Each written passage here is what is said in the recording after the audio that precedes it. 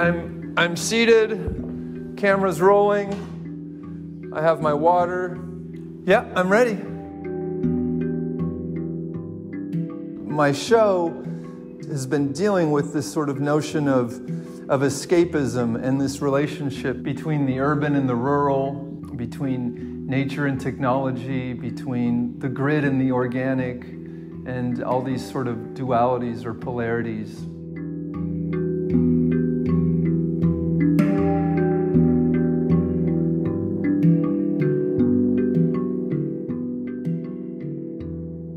If you're in the jungle and there's more eyes than leaves on the trees, there's clearly lots of small-time gossip and words and stories being told of everyone. It's a local proverb in Costa Rica. The expression sort of is supposed to connote like this idea of everyone knows your business, basically.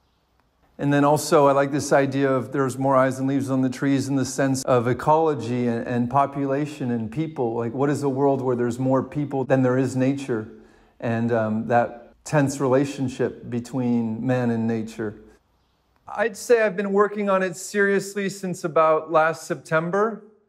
For the last 2 years, I was preoccupied or busy because I also designed and built a house in Costa Rica where I've been going for about 25 years. I have the hopes of making into some sort of art residency where I can invite artists or other friends, interesting people to do workshops, to create some sort of community in the jungle.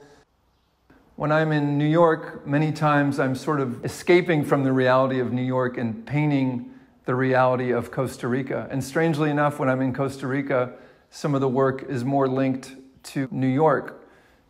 A lot of the pieces in this show, they take place a little bit in this in-between. It's neither fully the city and it's neither fully the country.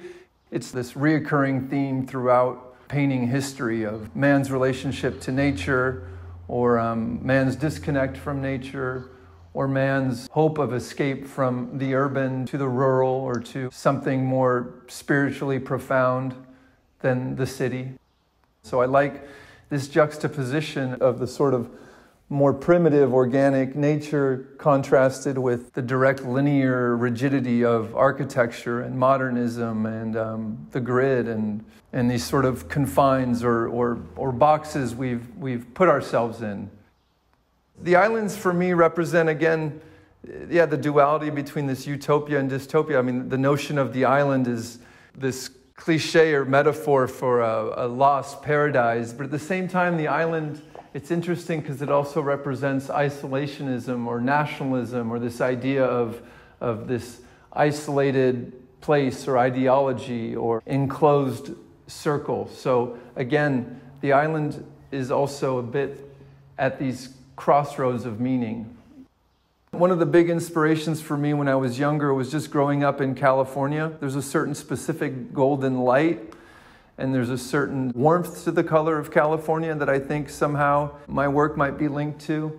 Sometimes my subject matter can be maybe a little bit melancholic or sinister, so maybe in a way to sort of counterbalance that melancholianess or the certain darkness that prevails in my work, I want to bring the paintings to life with maybe this almost psychedelic color scheme or this almost pop artish color sensibility.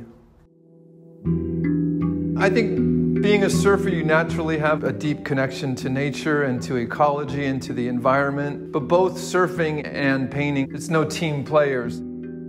As an artist, you're perpetually making your own decisions in a solitary context, and surfing as well is lots of waiting and pondering, waiting for that next wave, and a lot of painting is also just, much of my time is maybe too much is spent looking, pondering, wondering, waiting for the next decision or gesture to make within the work.